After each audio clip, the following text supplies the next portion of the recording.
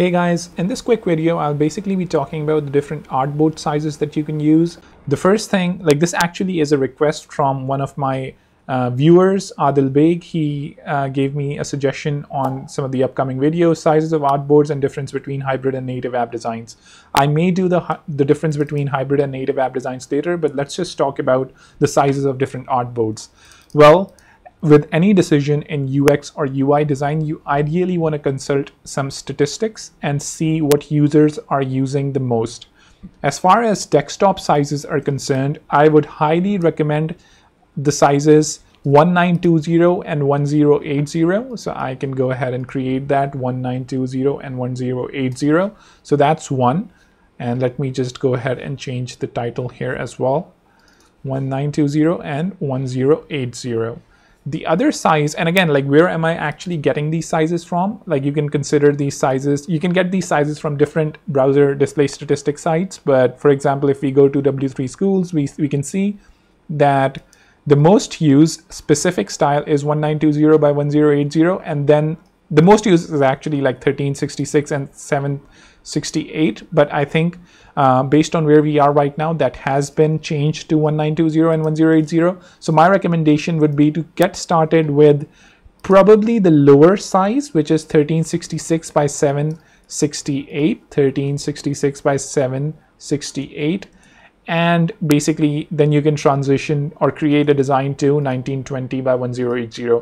If you optimize your design for a smaller screen, you can easily expand it to a larger one. But if you create a design when you're actually going with a larger screen, it's a bit hard to actually optimize it for the smaller screen.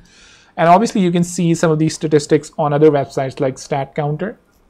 And as you can see, based on August, and if you're actually looking at the stats, the first one is 1920 by 1080, the second one is 1366 by 768. As you can see that it's steadily going down, that particular size. However, the 1920 by 1080 has a stagnant sort of a progression, which is why I recommended 1920 by 1080 for desktop sizes.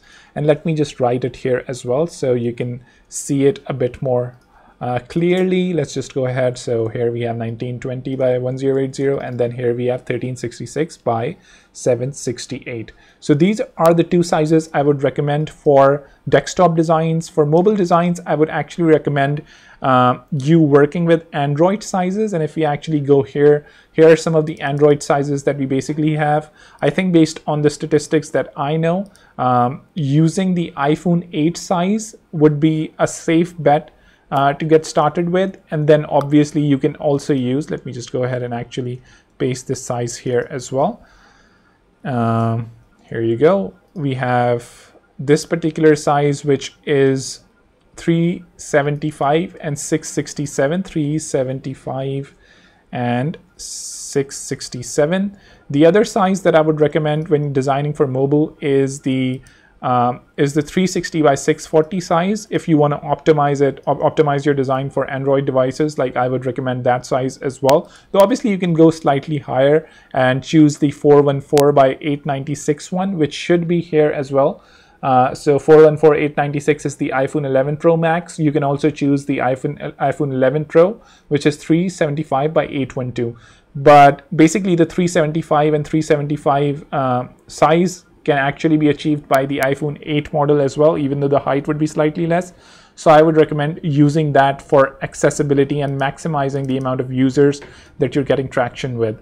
If you, however, want to design for, let's say, and let me just go ahead and actually add the Android size here as well, which is going to be 360 by 640, 360 by 640. So these are the Android sizes and the iPhone sizes that I would recommend you working with. If, however, you want to create designs for Dribbble, I would actually recommend the size on the desktop one. I would actually recommend going by something like this, which is the 1440 by 1024, or you can change that manually to 1600 by 1024. I think these two sizes would be fine.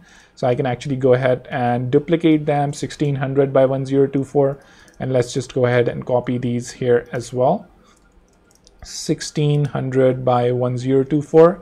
And then we have 1440 by 1024.